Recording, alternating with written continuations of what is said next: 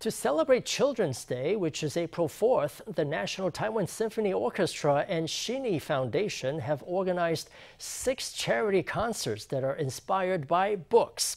FTV reporter Stephany Yang takes us in for a look.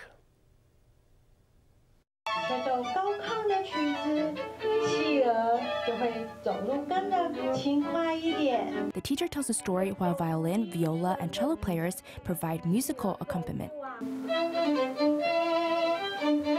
To celebrate Children's Day, the National Taiwan Symphony Orchestra and Hsin Yi Foundation have organized 6 charity concerts inspired by books. The performances will be held in 5 cities and counties during the month of April. The reason why I think these 2 books are very suitable for performing on stage is because with classical music, we can deepen the expression of the caregiver's emotions and the friendship between penguins in these stories. This is very important for children's understanding of the text. And making the picture books 3-dimensional is also very helpful. The concerts of these 2 picture books will be performed by our dedicated storytellers and 4-string music colleagues from the National Taiwan Symphony Orchestra. The charity event combines picture books and classical music. It will feature performances inspired by award-winning books.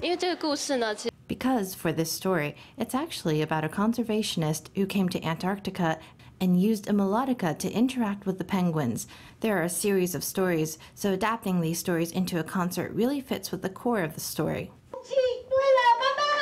The charity performance concerts will be held in Taichung, Yunlin, Hsinchu, Hualien, and Yilan till April 28th.